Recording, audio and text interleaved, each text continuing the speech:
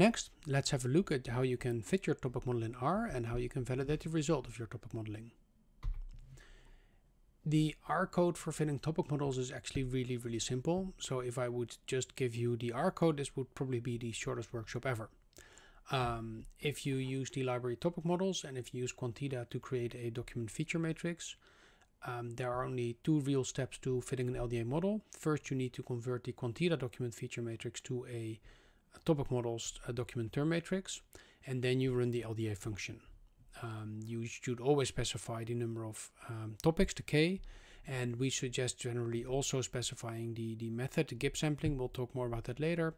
And as I explained earlier, it's a good idea to take a lower alpha than the default value in the algorithm. Finally, you see that we set the seeds. This sets the random seed. That means that if you run the same code a number of times, you will get the same results. Since LDA is not a deterministic algorithm, if you don't do this and you run exactly the same topic model of exactly the same data, you will get different results every time, if only because you might get what used to be topic 3 and topic 7 and the other way around.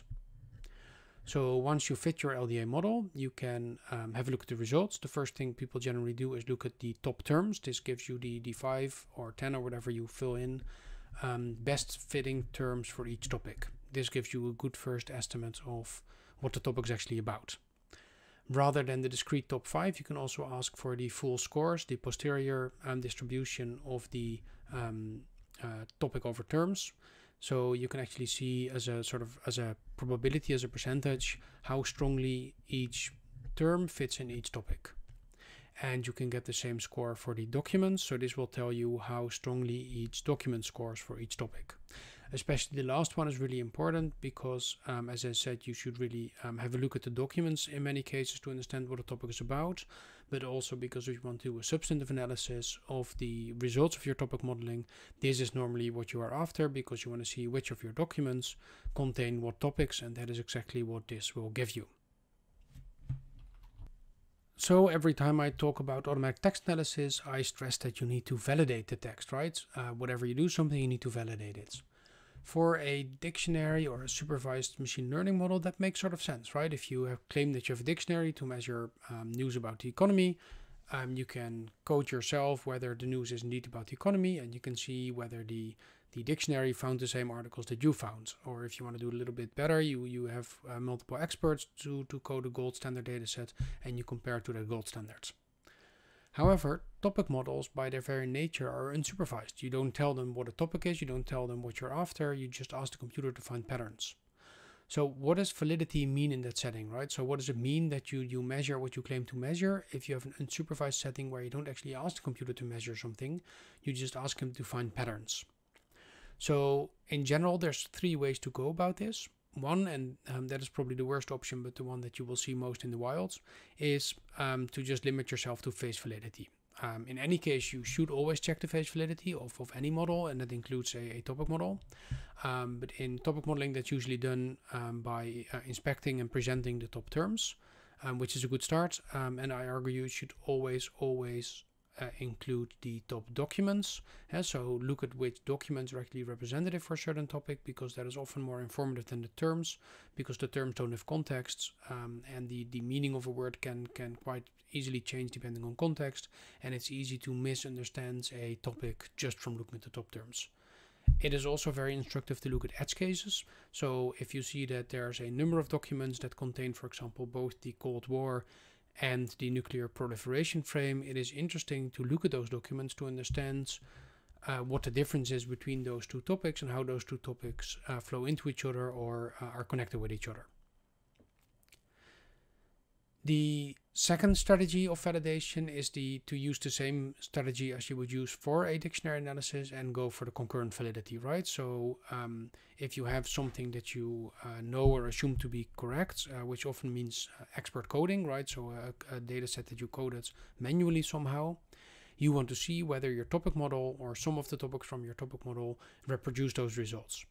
So if you are looking for economic news and one of your topics from your topic model is economic news, you can see whether the topics that score highly, the documents that score highly on that topic are also documents that are coded with economy by the experts. Now, If this works out, that's fantastic. That would be great, and you don't have to do coding. The problem is, of course, we never told the computer to look for economic news. We never told him what a topic is or what we mean when we call something a topic. So the chance that whatever the computer comes up with is actually exactly the thing that you coded with your fancy code book and your expert codings and everything is really low. I've never really seen it happen. You see that there might be correlation between the two, but usually the correlation is moderate at best. So if you are really looking for something specifically like economic news or like nuclear technology, and you want to identify those documents, it is very often not the best strategy to use a topic model, because then you inherently have a supervised question. So if you treat the topic model as a truly unsupervised or explorative tool, you obviously can't say that you measure what you claim to measure, because you don't know what you're measuring, right? You're exploring here, you're asking the computer to find patterns. You don't know what those patterns are, because if you knew what those patterns are, it wouldn't be unsupervised anymore. So what do? You can look at the construct validity, and you can see whether the topics are cohesive. So the topics have a coherence, make sense. They have a cohesive meaning to them, and whether they are distinctive, right? That you can truly distinguish one topic from the other. You sort of do this, of course, when you're inspecting the top terms, but Chang et al. Have written a very nice paper called Reading Tea Leaves, How Humans Interpret Topic Models, in which they introduce a number of experiments you can do, a sort of like crowd coding experiments, where you show people a number of words, and for example 4 would be selected from one topic and the 5th would be selected from another topic. If the human can consistently pick out the 5th topic and pick the odd one out, then apparently that topic is coherent. If they can't pick it out, then it's not a coherent topic. And they have a similar experiment for the distinctiveness. What is interesting, one of their results is that actually the mathematical, sort of the perplexity-based models, so that the models that score really well on the mathematical goodness of fit, are often not the ones that score really well on human interpretation of cohesiveness and distinctiveness. And so that's an interesting message to take home, that the perplexity graph isn't always the best indicator of what is a good topic model.